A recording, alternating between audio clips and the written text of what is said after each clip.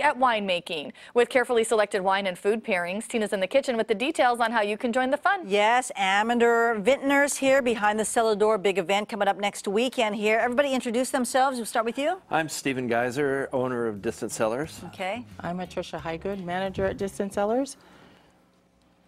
Hi, and I'm Pete Treelove. I'm the chef for O'Connor's, and we're doing an event up there next weekend. Okay, so how are you involved here? You're just one of the stops? Well, we're one of the wineries that are hosting, and we're excited about that. We're a small family winery in Amador, and in business with my 4 sons, and we are we have some wine. We have the Zinfandel and the Sauv Blanc to pair with the slow country boil. Oh boy, that sounds good. Yeah. Okay, so what are you going to show us here how to make?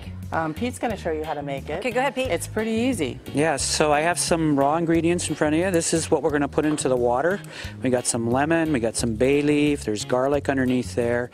This is Old Bay seasoning, some red chili flake, peppercorns, onions, and that all goes into a pot. Okay. Okay. So how long is to the boil? Water? To the boil. Okay. And then we start adding the other ingredients. Potatoes go in first with the sausage, and then we get that going until the potatoes get soft. Then you add your corn, and the last thing to go in is the shrimp.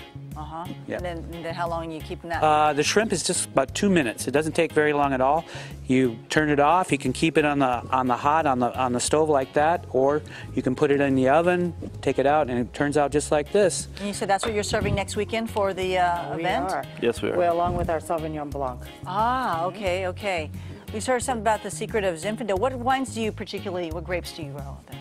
Well, we grow on the property. We grow Syrah and Zinfandel. Okay.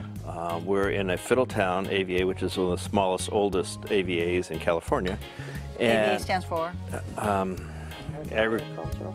American Viticulture? Agricultural area, Okay. And we're excited about that because we're one of the few wineries that try to specialize within their own AVA. Okay.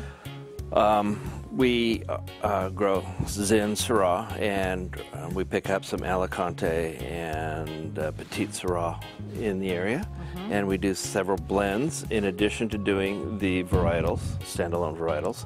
We also do an offering that is paired or joint with the National Fallen Firefighters Foundation. Oh, okay. And we've raised over $100,000 for them over the last 5 years, and we're really excited about that. particular wine? That particular wine. Which one is it? It's the one right here, the Tribute. Oh. With the, this one has the nozzle on it. Oh, that's great. So we're real excited about that, and that's something that one of my sons is a firefighter. So. Oh, wonderful, wonderful. And so how can people get tickets if they want to go and visit everybody? They can go online and buy tickets at amadorvintners.com, and they're $65 now. Ticket sales end on Monday. Oh, so hurry up, tomorrow. Get them quickly.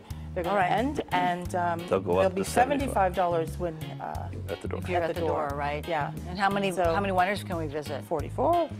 Wow, it keeps growing and growing. I know. That's getting bigger and bigger and a lot more fun. Okay. And a lot more wines to try. Oh, well, thank you guys so much for coming in today. I appreciate that. Good luck to you, and Thank you so much. Keep We'll selling see you up there, the wine for the firefighters. Come and sample some food. Yeah. Okay. See you up there?